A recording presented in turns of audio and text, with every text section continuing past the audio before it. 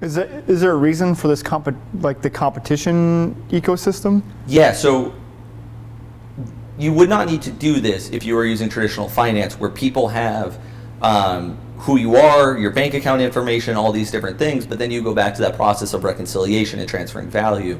So the blockchain, and Bitcoin in particular, provides for somewhat of anonymity. So we don't know each other, but we are still able to transact. So what happens is, in order to maintain that level of anonymity, these computers are competing to add blocks, and if they add the block, then they're rewarded with an economic incentive. I was just going to ask, do they get any value for adding the block? Yeah, so right now, every time the individual adds a block, they receive 12.5 Bitcoins in return. So it takes, it's called proof of work. So what you're doing is you're putting in work guessing these, the number that we'll add it to, and then once you add it, you are rewarded for it, and now the transactions are a part of the history. You're rewarded for it, and you can sell the Bitcoins back. Is that how Bitcoin kind of gathers its value? Yeah, so Bitcoin is really interesting because it is strictly supply and demand. The value of the currency is strictly supply and demand. There will only ever be 21 million Bitcoins that are released in this way. So around every 10 minutes a new block is added, 12.5 are released, and at some point that will be halved again. It used to be 50 Bitcoins reward, and then 25 Bitcoin reward, and then 12.5 Bitcoin reward. And it'll continue to have until about 2100, when the 21st million Bitcoin will be mined, and at that point it's strictly supply and demand. And that's where the value comes from. Awesome. So I know that there's the blockchain that Bitcoin is built on, but I understand that that's not the only blockchain that's out there. There are more than one blockchain. So how do these different blockchains interact, and what are they? Yeah, so there are thousands of blockchains. And Bitcoin is the biggest blockchain, and it's a public blockchain. So Bitcoin is that the brand name, and then underneath it is a certain blockchain? You could think of it that way. Bitcoin is the currency that's being used, and what facilitates it is its blockchain. When the Bitcoin blockchain was developed, it was very rigid and hard to work with, and that was intentional. But it's open source. So what happens is you have these things called sidechains.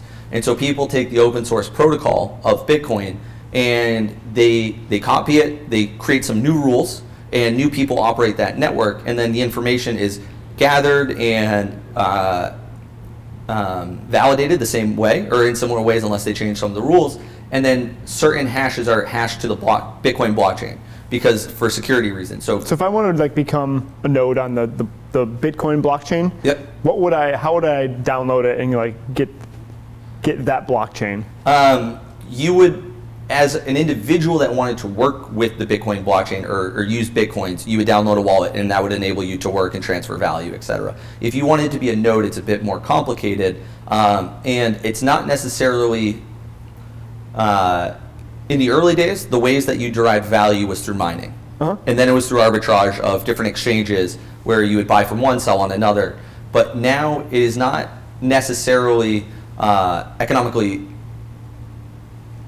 feasible or in your best interest to try to operate a node validating the network, because it's just really expensive. So you can load your computer to mining pools, so you can kind of come together with groups of computers that are trying to guess at the same time, and if that pool accesses or provides, if that pool adds a block to the blockchain, then the whole group is rewarded.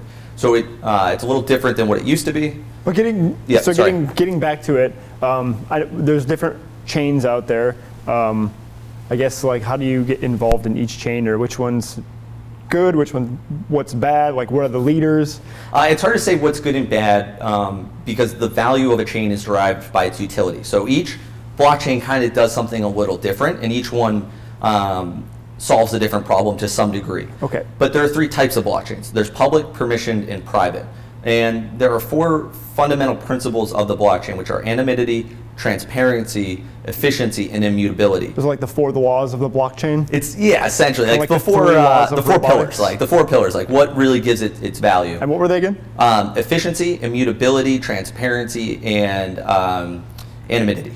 So each blockchain, each type of blockchain, whether it be public, permissioned, or private, places a different premium on those four values. Additionally, the terms public, permissioned, and private relate to who can operate the network. So Bitcoin is a public network where anybody can be a validator and anyone can be a user. A permissioned blockchain is one in which the nodes in the network are known entities, and only people that have the ability to interact with that known entity would be able to operate on the network. So an example of that would be the financial institutions. Once they come around to releasing what they're working on and really using this technology to their advantage, they're going to be a permissioned blockchain. And so you will know who are the validators, and you would have to work with that institution in order to do it. Another use case would be healthcare, for them example. A private blockchain is one in which one entity owns the network, and you have to be known to them in order to operate, in order to use it. So a use case for that would be a large corporation that has many different business silos, and where a customer may exist in a few of those silos. So this would be a way for them to link their databases and create one succinct record of who you are as an individual across their businesses. So one entity running the network internally for their companies would be an example of a private blockchain.